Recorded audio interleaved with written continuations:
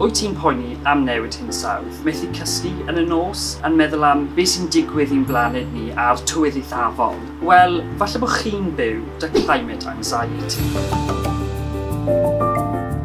So beth yw climate anxiety?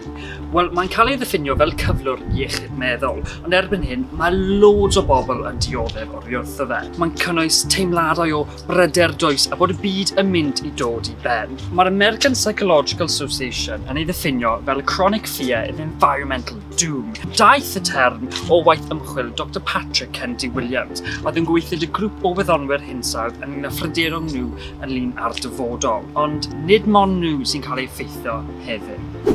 Gall unrhyw un dioddef o climate anxiety. Yn y 2 blynedd diwethaf, mae pobl dylanwadol fel David Attenborough a Greta Thunberg wedi bod yn defnyddio apps social media sy'n targedu pobl fel fi, pobl ifanc, yn gofyn cwestiynau am dyfodol ein blaned. Tropical forests are being cut down at the rate of 30 football pitches a minute. We live in a finite world.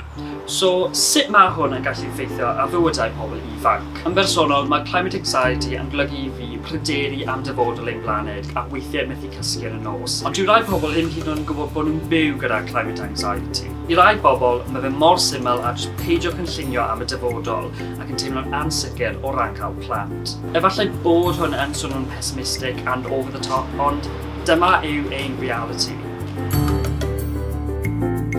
Felly, be allwn ni wneud? Yn amlwg, mae angen i'r cwmnioedd cynnabod rôl nhw yn newid hinsawdd, ond y little things allwn ni wneud i helpu ddweud.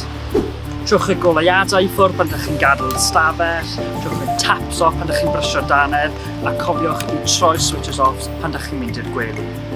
Defnyddiwch poteli a chwpanau allwch chi ail-ddefnyddio i leihau eich gwastraff plastig. Gwnewch eich gorau i bita llai o cig a cynnyrch anifeiliaid, a cofiwch i gefnogi busnesau bach lleol os yw'n bosib. Siopwch yn gynnaladwy a phrynwch yn ail law, ac yn bwysicach byth, rhannwch gwybodaeth y pobl sydd ddim yn ymwybodol o'r broblem. Mae angen i'n edrych ar ôl ein blaned, but the good news is dydych chi ddim ar ben eich hun. Os mae pawb yn gwneud little thing i helpu'r blaned, allwn ni wneud gwahaniaeth enfawr.